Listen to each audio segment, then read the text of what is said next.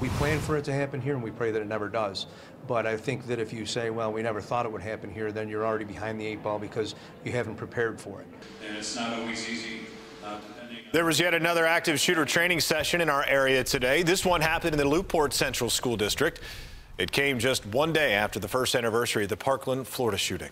As News 4's Chris Horvatis tells us, today's training in Niagara County included something that's never been done there before. Chris? That's right, Jackie. School officials say this is one of the first active shooter drills in the state that utilize all different types of emergency services and transported people acting as victims to a local hospital.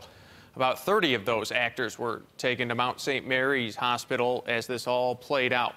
LewPort's Assistant Superintendent for Administrative Services, Dr. Patricia Grubka, shared some pictures that were taken right in the middle of the action.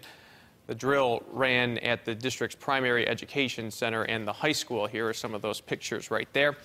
The drill included multiple police agencies, volunteer fire crews, EMS teams, and the medical pros at the hospital. Grubka says they had several preliminary meetings and walkthroughs leading up to today's event. And the police chief in Lewiston says they tried to make it as real as possible. That's what it's going to look like. If something like this happens, it's not going to be all of one agency. We don't have all of our officers on at one time.